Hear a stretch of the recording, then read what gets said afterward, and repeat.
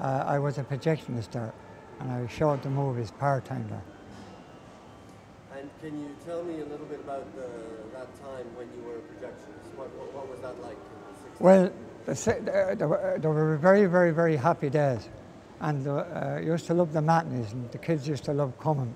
We had many happy memories of the Ritz Cinema.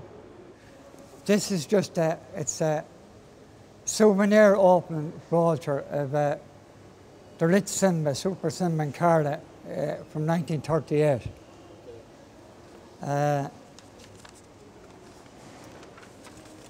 This is just one of the advertisements.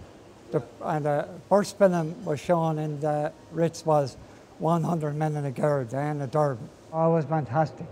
The sound and everything, and the big screen, and it was echo and all. The Ritz was the nicest because it had a lovely atmosphere, lovely balcony, and the sound was very, very good in the Ritz. I remember going when I was a kid, all the old films, and I'd go up to the balcony, and I'd be up on top, you know, and I'd be listening to all the giants going through the projector. They'd be banging and everything, in the old films, you know. The old ones, there was a lot of old giants and everything. I had to join a lot of them when I was working in the old films, because they were pretty old.